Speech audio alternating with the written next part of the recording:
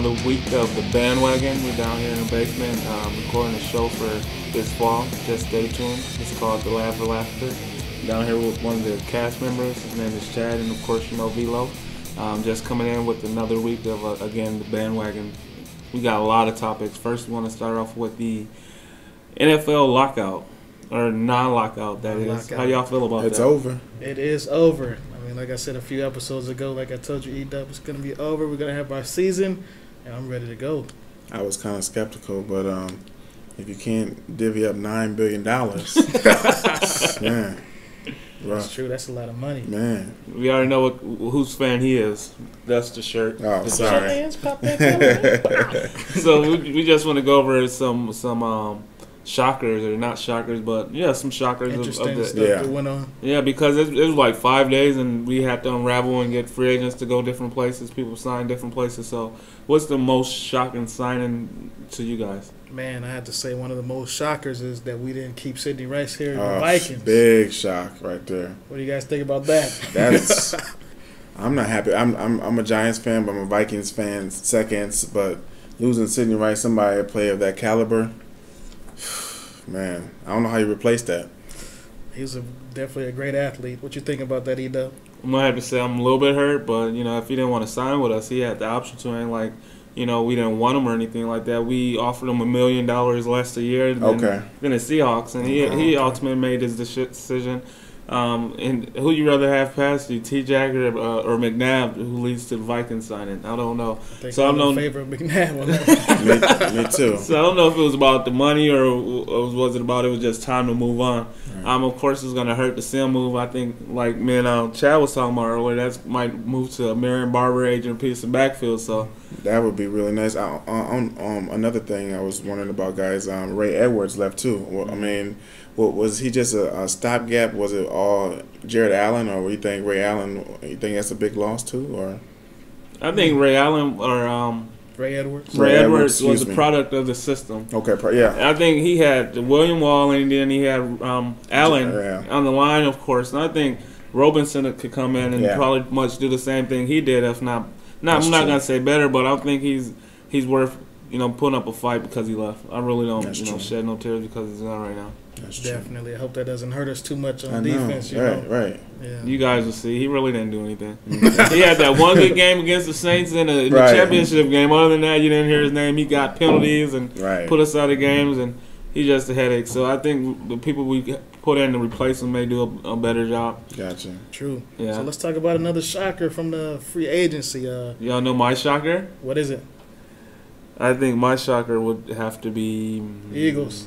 Who? Eagles? Eagles. Not. Of course, that's the overall shocker for everybody. The Eagles. I would have to say Bush to the Dolphins. Yeah, I didn't think the Saints would let him go. Man, they picked up Mark Ingram back in the first round. As soon as they did that, what Reggie Bush text? Yeah, he did tweet something. He said it's been nice. Nice knowing you. It's been nice playing with you guys. Like so they got Sproles from San Diego too, right? Oh, okay. They signed him as well, Okay. so I think they're set back there, but. Reggie Bush, and he's out there with LeBron James. He took his talents to South Beach. I mean, is that what he did? So. He's with the Kardashians now. Right. So silly. So I think that was a little bit of shocker. Yeah. Any teams that you'll give like an A to?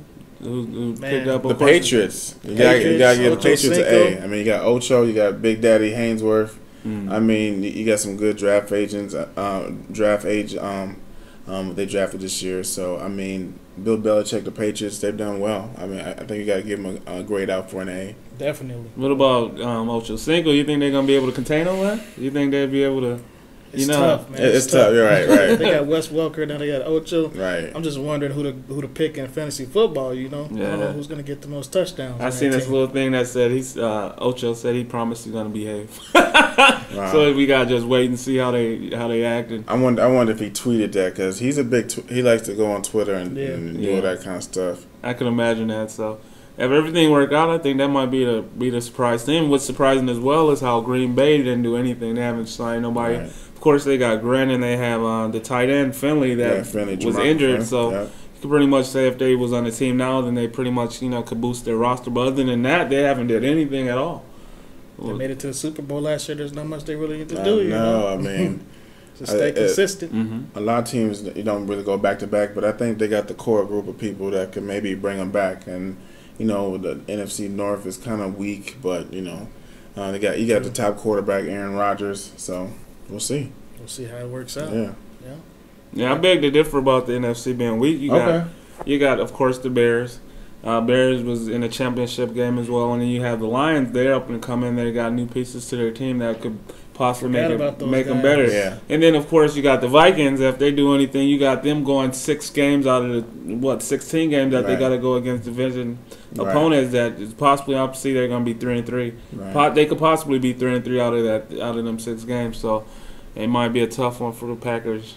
I got a question for you guys from what's been going on so far that we've all been seeing. You guys got a Super Bowl pick, or is it too early for you guys? I'm a little bit too biased with my shirt, but I would like for the Big Blue to go back to the Super Bowl. But like I say, like I bring back about the NFC North, I don't think it's weak, but I just think the NFC East is a little bit tougher, a little bit deeper. The Cowboys, Redskins, Eagles, and Giants. So. But I think overall, Green Bay is the top of the NFC, and then you look at AFC, I say Steelers or Ravens or Patriots, one of those 3, or maybe even the Jets. So I didn't hear nothing about my boy Vic and the Eagles. Well, I don't like them at all. Hey, we gotta wait and see, man. We gotta see what they do. Defense is gonna be crucial. They got 2 of the best on players in the game. On paper, defense. They paper champions right now. Paper champions all day long. So I'm gonna say my pick, of course, the Vikings. But if the Vikings don't go, I might have to go with the Patriots, man. I like him. He's a homer. That's all right. That's okay. I gotta say Patriots, man. I liked what they got, man. They did what they did last year with who they had. They really didn't have any receivers. They had a rookie tight end. They had somebody they picked up that used to play with them before. I mean, Tom Brady, man.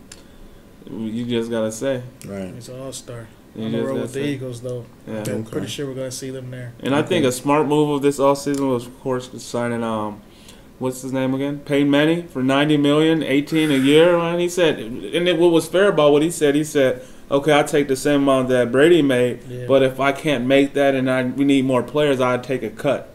He did take a cut. Not too many people say that. No. So he actually did take a cut, though. They did offer him $23 million. It was 23. Yeah, it was 23. So he took a $5 million cut a year. Yeah, that's my guy, man. Right, that's my boy Peyton. Man. I love brother to see some from a Peyton different play. mother, man. Wow. So overall, I see we're all happy that, of course, football very back. Much so. Yes. I mean, like I told Vlad, I thought it was gonna be freaking October or something before we even see the signs of football. Told you, don't worry, man. Yeah, what's gonna be odd is how the schedule gonna go. I'm not too sure how it's gonna go. We got preseason.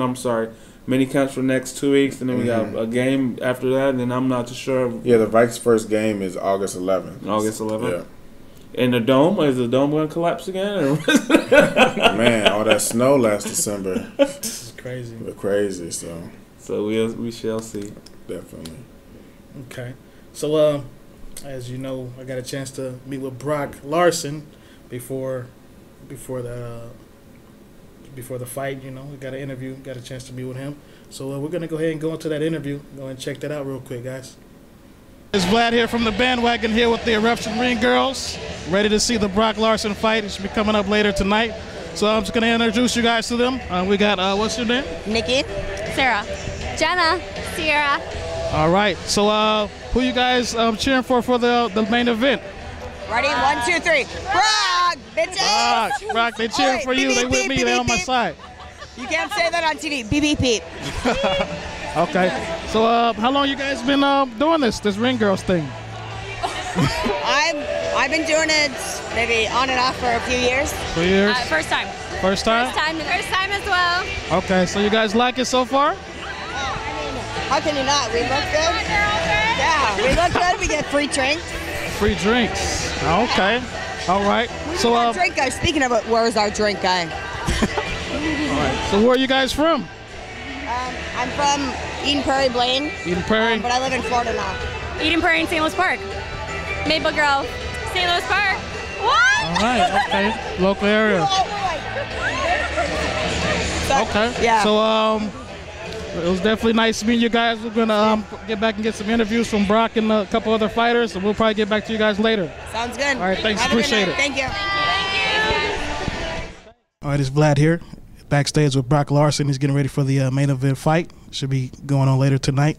And you are facing Mr. Davila. Davila, it is. So just what do you know about your opponent? Davila's a big guy for one, and then he's got a big right hand, and he's got a good hook. So I'm going to avoid that at all costs. I'm going to throw my left, southpaw versus conventional. So it's going to be that kind of a battle. A little bit Rocky Balboa thing going on there a little bit. But no, I'm going to take him down, get him to the ground, wear him out, and when he gets tired, bring him in and choke him out.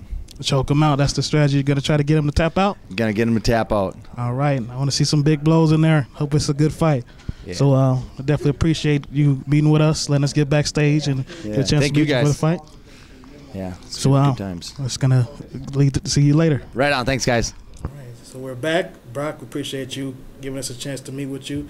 Sorry about the loss. I mean, you're definitely a good fighter with a record now. You're 33-6, so I'm looking forward to see your next fight. So other than that, definitely thank everyone for checking out the Bandwagon.